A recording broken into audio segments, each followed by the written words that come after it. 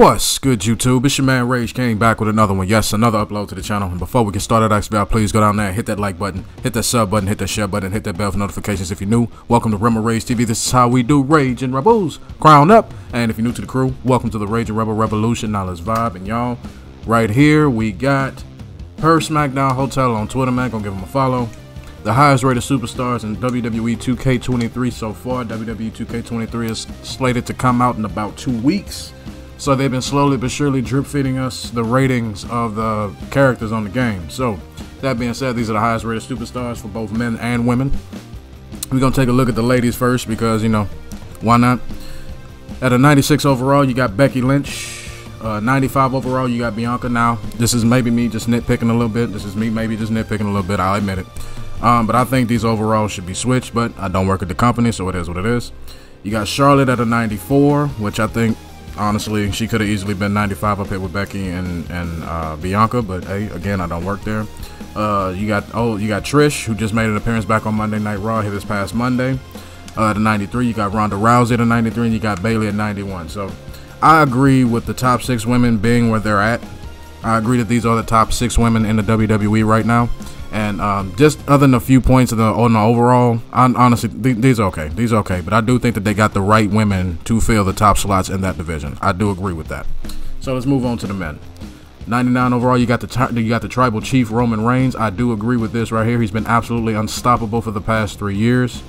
So I do agree with this 99 overall. Hence the reason why I also thought he should have been on the cover, or the Bloodline should have been on the cover, and Cena could have been a pre-order pack. But hey, whatever. I don't work there for a reason.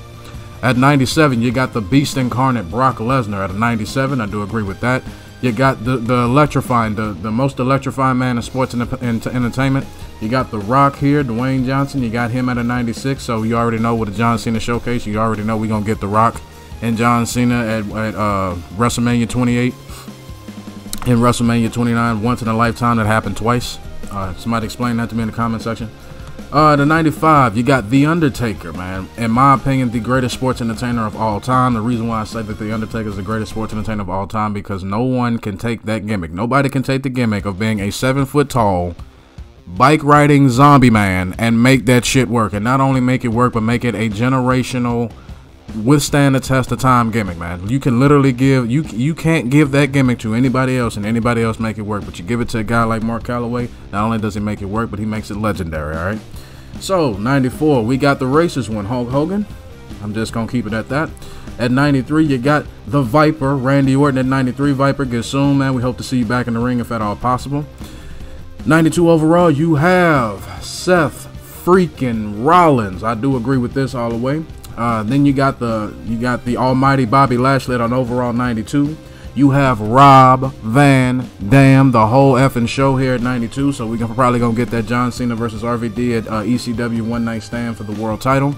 And then at 91, you have Cody Rhodes. I harshly disagree with this overall right here, especially when you're gonna have him go to WrestleMania to face this man right here and very possibly win that championship. He should have easily been right up to where the racist one is. Honestly, to be honest with you, they should either have the same overall, or you could have dropped Hogan down here. I promise you, nobody that matters would even give it down. But with that being said, I don't work there, but these are the top rated superstars in WWE 2K23 so far. Whenever they drop more news on the game, I will bring it to y'all, man. I got y'all, don't worry about it. But yeah, y'all let me know what y'all think about the highest rated superstars in WWE 2K23 so far. Do you think they got it right? Is there anybody you would change? Is there some overalls you would change, man? As long as y'all remain respectful and logical, we can have a conversation. But that's the end of my video. Hope y'all enjoyed. It's been a pleasure making it for you, and I'll catch y'all in the next one. Peace out.